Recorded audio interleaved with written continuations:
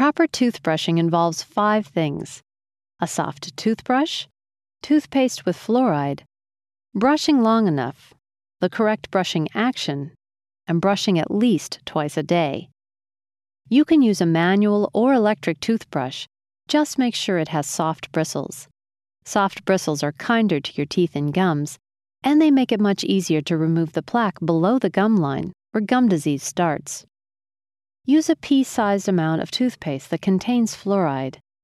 Fluoride strengthens the outer enamel layer of the teeth. It can stop a cavity in its tracks and give you more resistance to future cavities.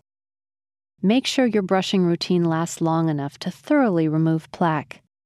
We recommend that you brush for at least 2 minutes. To start, center your brush on the gum line and angle the bristles at a 45-degree angle. Apply gentle pressure so the bristles slide under the gum line. Gently vibrate the brush while you move it in short, circular, wiggling motions.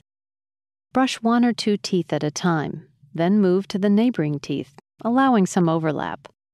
Use this method to brush the insides and outsides of all the teeth. To brush the backs of the front teeth, tilt the brush and make several up and down strokes. Then brush the chewing surfaces of the teeth with a gentle back and forth scrubbing motion.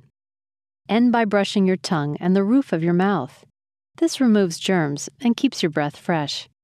You can use a tongue brush with a special head to do the job, or a tongue scraper to remove the odor-causing bacteria. When you brush is important too. Brushing after breakfast cleans away the morning's food debris, and brushing your teeth before bedtime protects your teeth all night. Follow our advice for better brushing, and you'll enjoy a cleaner, fresher, healthier mouth.